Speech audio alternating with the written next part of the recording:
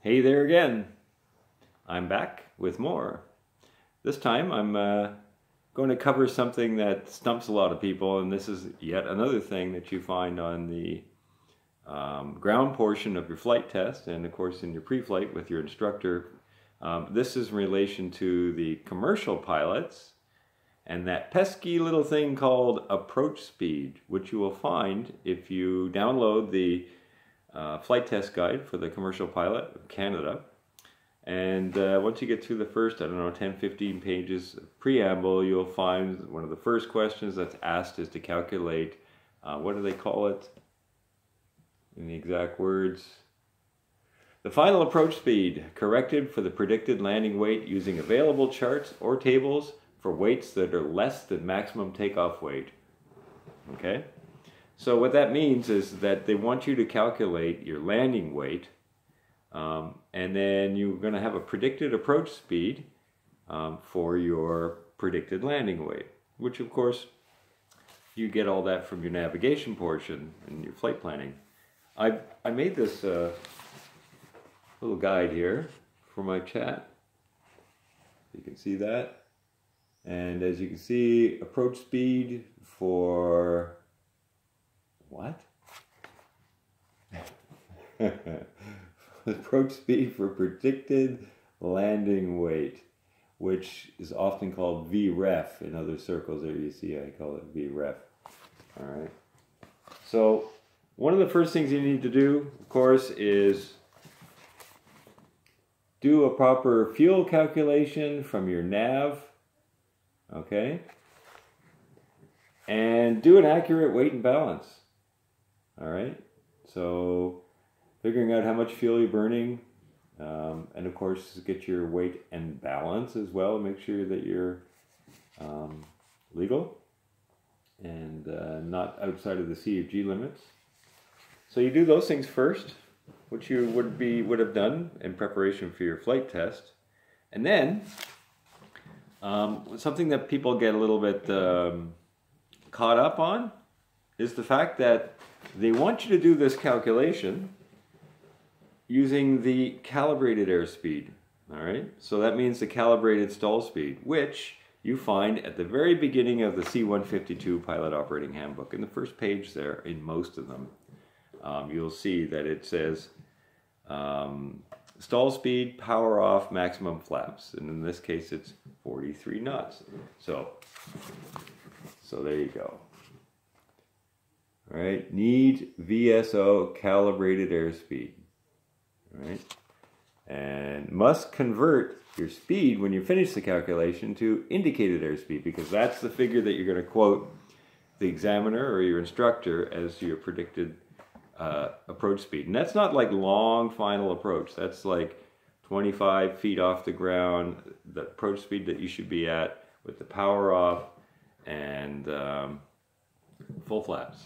All right, just before your specialty landing. In the case of the planning, if you look at the performance section of your Pilot Operating Handbook, you'll see that the landings are actually maximum flaps power off. So the same as a specialty landing, like a short field landing or a soft field landing.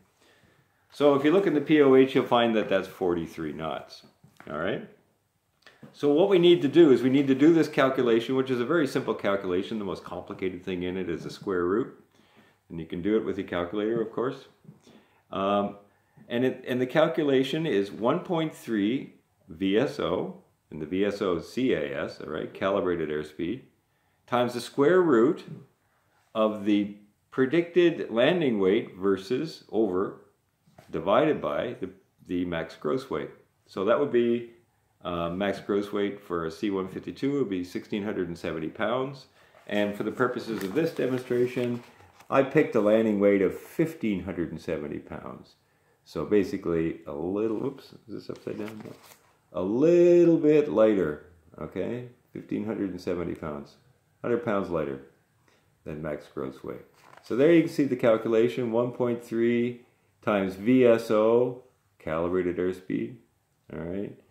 And that number would be at max gross weight in the book, POH, which is what it is at the front of the book, all right, times the square root of 1,570, which is the landing weight predicted, divided by 1,670, which is the max gross weight. All right, and that gives you an answer in this case of 54.2 knots calibrated airspeed. All right, so we take that number, 54.2, we move it over to the conversion now. In the performance section of your POH, you'll see that there's a calibrated versus indicated airspeed conversion chart. And for those of you who need a little refresher, calibrated airspeed is the airspeed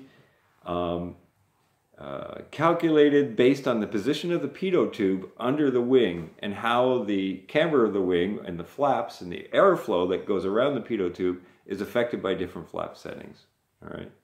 So the calibrated airspeed is not what you see on your airspeed indicator. You see indicated airspeed, which is actually in error. So the calibrated airspeed corrects for that error. But of course, when we're flying, we use indicated airspeed, right? So that's what we're used to dealing with. But this calculation is done in calibrated airspeed, and then we convert it to indicated airspeed. All right. So there you go.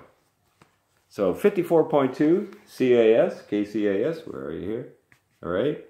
Now, if you look at the chart, you'll see that it's a 1 knot less difference between the calibrated airspeed and the indicated airspeed for the Cessna 152 with 30 degrees of flaps. I see on the POH that I have on my laptop here that at 30 degrees of flaps, 51 CAS would give you 50. All right. So basically, it's 1 less. So 54.2 minus 1 is 53.2. All right, so that's your indicated airspeed. All right, so that's the airspeed that you quote, and that's the airspeed that you fly on short final just before the final flare and landing phase of the airplane. All right, so there you go. I'll put this in the comments of my post as a GIF, so you can have a look at that. I hope that's helpful. I hope that clears up any confusion. The C-172 drivers, all the same information is available in the C-172 POHs, and of course the numbers will be different. Yeah, so that's it, the approach speed for predicted landing weight. Courtesy of me and flight tutoring, what's it called? Mayday flight tutoring, yeah, Mayday, Mayday. See ya.